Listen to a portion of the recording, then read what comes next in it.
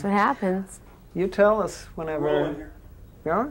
Okay, today you've been shooting a video for what song? For Ray of Light. Tell me about the song to start with. The song is like, it's like a, it's about kind of being in wonderment of the world around you and seeing the world for the first time, like looking at the world finally with your eyes open and seeing how big the universe is and seeing how small I am in the universe. And also just kind of a celebration of life too. Okay, do you want to be a ray of light? Or? Yeah, well, I mean, a ray of light to me is like hope. You know, so it's a song about looking at the world for the first time with a feeling of real hope and also joy and happiness. So it's a song about celebration. Okay, and what about the video? How has this Swedish guy interpreted it? The video, well, basically it's just been 2 days of me dancing like a maniac. I mean, he's been shooting a lot of footage that I'm not in, but it's like stuff about the universe, really, but it's like the modern universe, like, you know, it's kind of very looking forward to where we're going and seeing how fast we're moving, and especially in technologically, you know, with, you know, computers and airplanes and, you know, cars zooming down highways really fast. I mean, it's kind of like life in fast forward motion, kind of zooming towards the end of the 20th century, which is also what the song's about. So for me, the song is like a real visual interpretation of the song. Yeah. But when you spoke about it first, it sounded like a positive feeling. It is. But you know, I get sort of scared when you're talking about, you know, zooming in and the speed of, you know. Yeah, but we are zooming forward, but that is, you know, that is what's happening to civilization, but that doesn't mean that you can kind of lose touch with the spiritual side of things and be grateful and notice the thing, you know, still notice the world around you. It's like a juxtaposition. It's very spiritual, as both the lyrics and the music on this album seems to be very spiritual. Is that so? Yeah, that's true. It's my spiritual journey.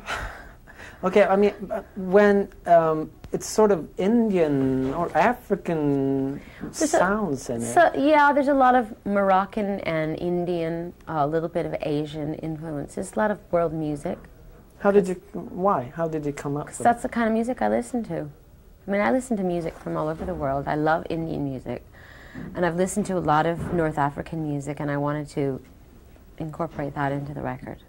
So, if we're talking about the video part, you've always been ahead of the music video world, doing the most interesting videos. When did you discover or get the notion that music videos are so important? I mean, you're the artist who made them. Well, I think I'm a real visual artist because I was trained as a dancer and in theater, and I'm also an actress, so actually the medium of film is very important to me. And when I do a video, I can incorporate all of those things that I do well into one 5-minute condensed period of time. But was that something that just happened, or did you get the idea, hey, music videos? Because when you started Well, I didn't think of music videos. I mean, someone came to me when I made a record and said, you're going to have to shoot a video. But I figured out that kind of like what videos are like poems. Like, you know, what poems are to stories, videos are to film. So it's a very kind of concentrated, intense expression, the way a poem is. And it's just a great way to express yourself in a song. Your music has evolved a lot. It matured just, you know, since '94 up till now. But I mean, well, I've matured. But all through your career, do you think that the music videos has evolved with your music? I think, yeah. I mean, the kind of videos that are being made now versus the kind that, you know, I made in the early '80s are very different, completely different. And I think that post-production and, you know, special effects and stuff that people were using in movies, people are now incorporating into videos and stuff like that. And I mean, I think videos have kept up with progress, and the high-tech things that are happening in film videos are also incorporating. Are you putting as much work into the music videos as you put into the making, the writing of the songs? No. No, I mean, I poured my heart and soul into that record, you know, and it took me very many months to make. I mean, a music video is a much more of collaboration with the director and what his ideas are. And Jonas has a very specific style of working, and that's why I used him for this song. And you know, each director has a different way that they look at the world and a different sensibility, which is why I choose them depending on what kind of song it is. I think he would have been all wrong for the Frozen video. I thought Chris Cunningham and his sensibility was really great for that, and Jonas is really good for this. But on this record, I'm really interested in using new directors, younger, newer, kind of just people who have a fresh look at things versus like the directors that I've been using for years on all my other videos. Mm-hmm. Back to the music, it's more sort of taking on the techno, electronical dance music. Yeah. Why? Well, I started out making dance music. So for me, techno or electronica is like a natural progression of the dance music that I began with in the 80s. Mm-hmm.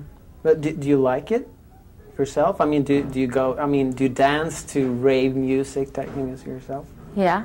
I dance to everything. Anything with the beat, I can dance to.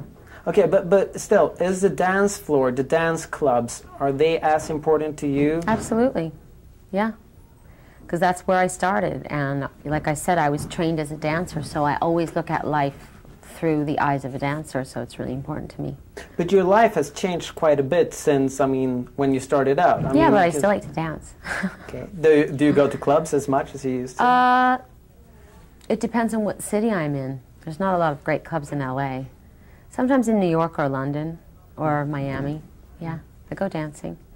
Okay, but well, the singing part, you were away from the pop music world for 3 years almost, doing Evita. Mm-hmm. Did that change your voice a lot? Did you? Well, to sing the music of Andrew Lloyd Webber, I had to study with a vocal coach because I didn't think I had the range to hit all the high notes. And so after studying for several months, I really strengthened my voice and learned how to sing in a way that I never did before. So it really influenced me with my songwriting on my own album, and I think that my songwriting has changed a lot because of it. Why? Because you have a bigger range. Bigger range, mm-hmm. your yeah. voice. Have you kept on training your voice? Yeah. Mm-hmm. So how do you do that? Same, you know, those chord things? You want me to do a vocal warm up or yes, something? Yes, please. No. Okay, here's one. Or here's another one. So you actually do that? You have to sit there basically and look like an idiot for about half an hour. Okay, so you do that what, every day or? No. I just go in for tune-ups. You know what I mean? Like if I know I'm going to do a performance, or if I go. She lives in New York, so whenever I'm in New York, I go and visit my voice teacher. Mm-hmm. Was it nice to be away from the pop world for those years? Did you long for it? No, I was very happy to have time off from being me. I didn't miss it at all. Mm-hmm. If you if you listen to the lyrics on the new album, it's very sort of, you open up yourself and you. Still, do you regret anything you did during your career? No. Choices? No. Would you do anything in another way? No. Because everything I did led me up to this moment. So if I would have changed other things, I wouldn't be here. Mm-hmm. What other influences on your album, except for the dance music? And I mean, if you look at you as a person, you study Sanskrit and yeah, Sanskrit, yoga has influenced me. Studying the Kabbalah, which is a mystical interpretation of the Old Testament. Yeah, just all of those things. Being a mother have really influenced me and inspired me on this record. Does being a mother, has that changed your lives, traveling and everything like that? You travel less? Oh, well, I try to. I set out to travel less, but then somehow I end up traveling so much. So, but it's okay. Mm-hmm. It's much harder with a baby. So.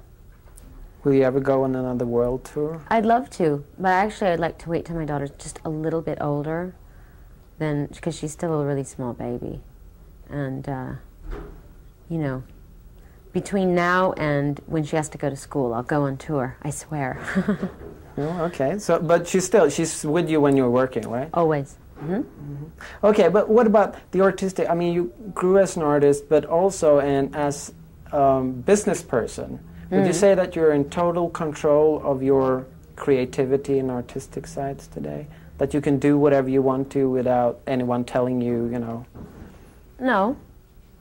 No, because I mean, I can dream up dreams and I can do my best to execute my dreams, but everything I do is a collaboration with other people. I rely on the creative energy of a lot of people to do everything I do, from whether that's a photo shoot or a video or a film or a record.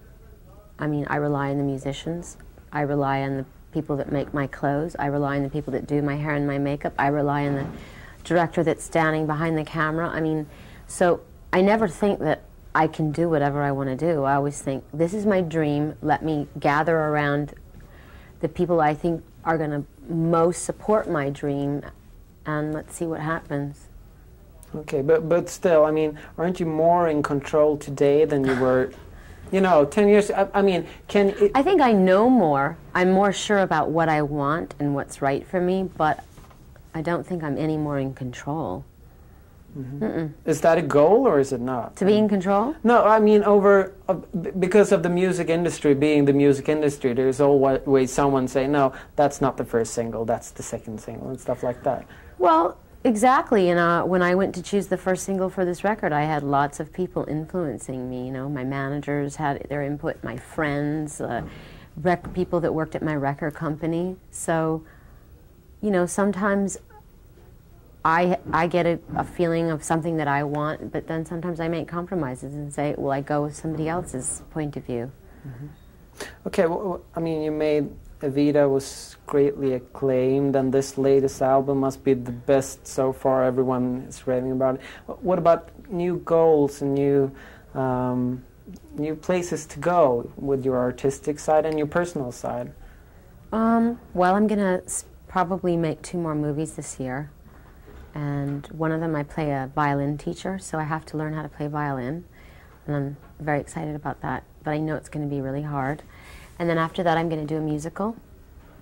And I'll do another record because there's going to be a soundtrack to that. And so that's till the end of the year. Well, and that's just this year. Yeah, these are this year goals. Well, but more shopping, more eating, more sleeping. Okay, but what about, I mean, is it as fun to do all these things as they used to be? Shopping, eating, and sleeping, love it. No, but I was thinking about... I still love everything I do. If I don't love it, I'm not doing it. Mm-hmm. But what about this Kabbalah? I actually, until I read in an interview with you that you were studying it, I never heard of it. It's probably not a lot of Kabbalah schools in Sweden. But what about, do you spend lots of time looking into that side, the more... Oh, I'm just exploring things. When I'm in Los Angeles, I go to class every week. But it's like, I'm curious about the world and different philosophies and different ways of looking at life. So I'm just studying different things. And it really inspires me. Do you believe in God? Absolutely. In what God? I mean, do you have a name on him, or? God, light, hope, love, happiness, kindness. I mean, they're all God. Mm-hmm. I couldn't describe to you what God is. God is indescribable. Because on one side on the album is about death. Yes. Tell me about dealing with death. Dealing with death. So the idea of the idea of letting go. Letting go of fearing death and the idea of mortality, letting go of that. Okay. And accepting. Nu måste vi ner och jobba lite grann här. Jonas, Ja, men you've been working me way too hard. Okej, snälla, kan du gå? Do I have to go to work? Yes. He's so mean to me. Is he? everyone this mean in Sweden? Well, not really. I'm nice. No, you've been really mean to me as well. Oh, sorry. Oh, thank you. All right. Ja. Well, nice talking to you. Nice talking to you. Okay. Tack så jättemycket, hör du. Tack själv. Ja. What are you guys saying to each other? You don't want Just to being know. nice to each other. He taught me a bad word, but I won't say Don't it. say no. No, please. What? No, Okay. can't say it. Oops, Thank don't you. remember it. I better not. Okay. That's it. Nej, fortsätt rulla medan hon går ner också.